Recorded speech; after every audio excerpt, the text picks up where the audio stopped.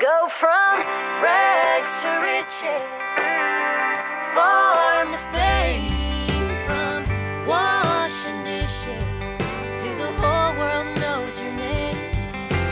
They'll stand in the spotlight till the light goes dim, and it's farm to fame, to farm again.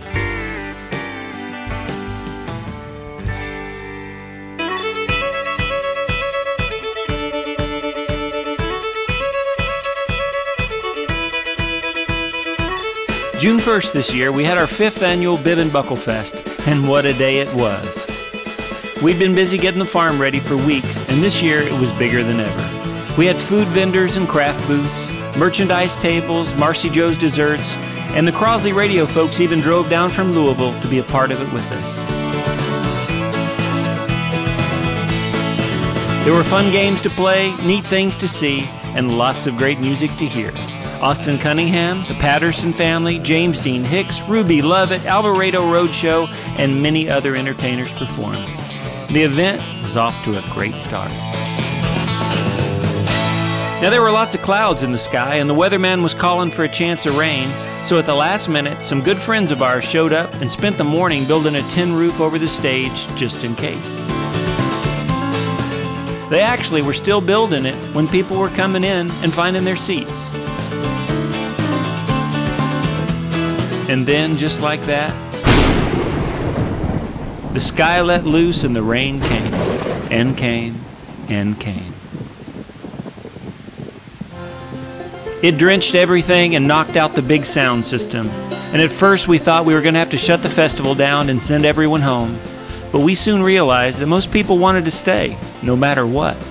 They were going to have a good time, whether it rained or not. It's amazing how sometimes things that turn out to be what you thought was a disaster makes a special memory that you'll probably never, ever forget. And about an hour later, the rain stopped and the fun started again. Larry Cordell, Carl Jackson, and Jerry Sally put on a heck of a show in the tent, and after them, Mr. Bill Anderson played an amazing set. Have sense enough to get in out of the rain.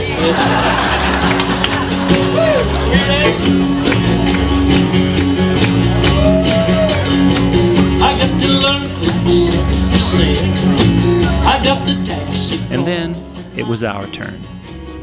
It's the Joey and Rory Show! This time live from the tent in Technicolor, Joey, and then Rory. Now I have to admit, even though things didn't go like we thought they would, this was our favorite Bib and Buckle Fest ever. There's just something about how when things seem to go wrong, God actually just had a better plan in mind. The rest of the evening was pretty magical. We sang and told stories until way after dark. And when the concert was over and everyone had gone home, we just sat out on the field and said a prayer of thanks for the rain, for the friends, and for the special day we all got to be part of.